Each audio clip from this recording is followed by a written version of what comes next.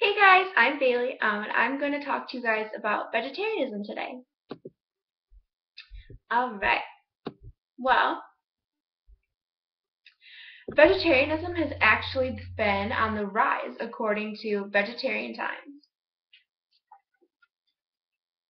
So according to Vegetarian Times, 3.2% of all U.S. citizens follow a vegetarian-based diet, 0.5% follow a vegan-based diet, and an additional 10% largely follow a vegetarian-inclined diet, or are what we call flexitarians. That's about 30 million people altogether. Where there are many different personal reasons why people might choose vegetarianism as a lifestyle, I'm going to focus on three. Vegetarianism can be a lifestyle that might be right for anyone. There are many stereotypes about vegetarians, but there are also a lot of great reasons behind the lifestyle change. For the past 3 years, I've actually practiced what we call flexitarianism. And as Urban Dictionary would define flexitarianism, it's an omnivore who predominantly maintains a plant-based diet, but also continues to eat small amounts of meat. I don't eat very much meat. I eat no red meat, and the meat that I do eat, I make sure it's all organic and free range. But anyway, so I'm going to explain to you guys the three reasons why people might practice vegetarianism. First, it's for health purposes. Another reason is for animal rights and environmental reasons. It's a common misconception that people who are vegetarians have poor health due to lack of protein. There are so many awesome ways to get protein that are not meat-based. Dietitian Sarah Hahn and health educator Nicole Nichols said that the best sources of protein come from nuts, seeds, soy, beans, grains, dairy, and eggs for non-vegans, dairy and eggs. But yeah, those are all awesome sources of protein. And vegetarians typically have healthier colons and lower cholesterol than that of meat eaters. Helen Anderson of the Livestrong Foundation stated that red meat is a rich source of protein, vitamin B12, and essential nutrients. However, its nutritional benefits are offset by its high contents of cholesterol and saturated fat. Meat is also more difficult for the body to digest. It takes about double the time for our body to break down, for example, a piece of steak than it would for us to break down a carrot or lettuce. The meat that doesn't get broken down often gets stuck in our colon, and it makes our colon work harder.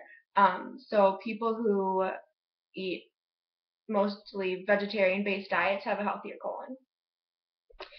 Some choose vegetarianism as a stance on animal cruelty. Many people are uninformed of where meat actually comes from and how it's produced. In the meat industry, there are no red barns or rolling hills and green grass, which is what people like to think of where their meat comes from. It's actually a lot darker than that. Commercially raised meat is produced on what we call CAFOs, which are concentrated animal feeding operations. And in these CAFOs, cows, pigs, chickens, and turkeys are packed really tightly together in sheds that have barely enough room for them to turn around, and a lot of the times these sheds don't even have windows. These animals are horribly uncomfortable, and a lot of times they don't even live to see the light of day. Exposed in the documentary film Food Inc., which I don't know if any of you guys have seen it, but if not, you should really check it out. It's a great film, really informative. Little bit can make you a little squeamish, but it's really good. But director Robert Keener uncovered the horrors of the meat production industry. He exposes that animals are taken off of their naturally grass-based diets and fed corn-based diets that are full of antibiotics and chemicals to keep the animals healthy. What this really does is it just causes stress on the animals. They can't digest corn. Animals, well, like most animals, like cows, their bodies are designed to eat grass, and they're fed these corn-based diets because corn's a lot cheaper.